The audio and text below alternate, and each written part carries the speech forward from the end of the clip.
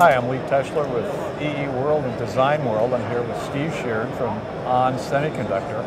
And behind us we have a little demo of a fan being driven by some ON Semiconductor chips. So Steve, tell us a little bit about what goes on here.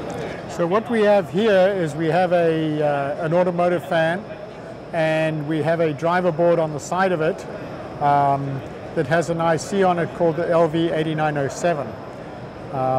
What's unique about this motor driver is it's also a controller. Most motor drivers are either the driver devices, in other words it's designed to just drive the MOSFETs, or it has internal drivers to drive the motor. But what we've done is we've put a state machine on here so it has some intelligence itself. So you can set registers and it will follow those registers and drive by itself. So what we've attached here is we've attached a simple touch board that changes the PWM input into the motor so that you can get it to drive faster or slower by changing the PWM input.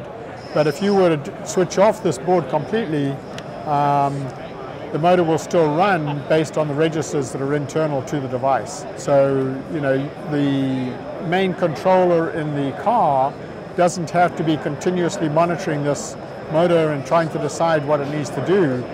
It can just basically turn it on and say run at medium speed, and it doesn't have to think about it again. This will run itself by itself.